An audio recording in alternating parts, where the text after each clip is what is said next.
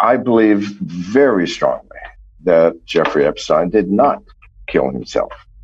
And I think it's in the interests of the nation of America and perhaps the world for people to understand that and to find those responsible for it and trace them back to those corrupt individuals in power who can do things like whack people while they're in jail.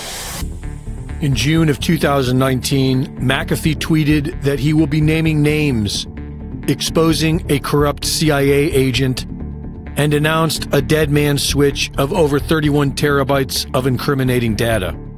About 6 months later, McAfee posted an image on social media of a fresh tattoo he got and wrote that he was getting subtle messages from U.S. officials saying, in effect, "We're coming for you, McAfee. We're going to kill yourself.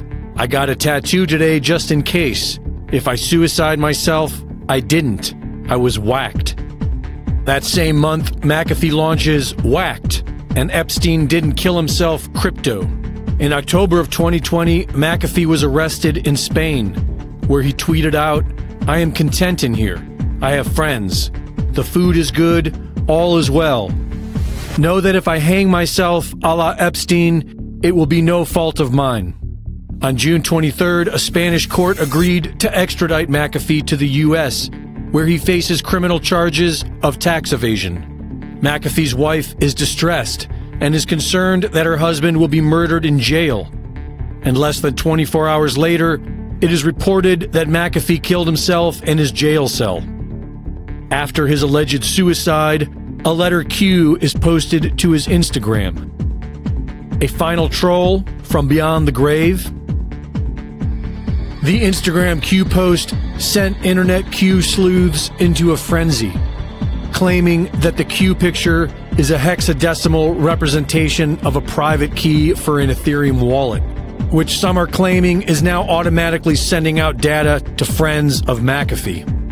One thing is pretty clear: McAfee did not kill himself. Others are expressing concern and stating that they will also not kill themselves. The main message is clear. If the elite crooks want you dead, then they can kill you in broad daylight. For Infowars.com, this is Greg Reese.